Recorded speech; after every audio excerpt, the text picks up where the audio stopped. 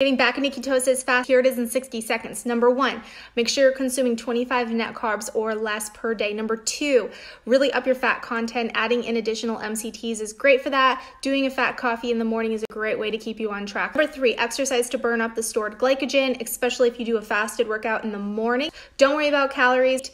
Calories don't matter as much as 25 net carbs, and eating the right foods matter the most. Try doing extended fasting, like 24-hour fast or a 60-hour keto reboot. Don't skip the magnesium. Magnesium and electrolytes are super important, especially during this time, but really when you're trying to get back to keto and you're flushing, a lot of those electrolytes is super important to be getting those, or you will find you will fall off track. Exogenous ketones can help you get it back into ketosis, stay in ketosis, and avoid the common struggles a lot of people face with falling on and off track, especially in the beginning. I'll put a link in the description with my favorites. If you enjoyed these 1-minute tips, hit that subscribe button for more.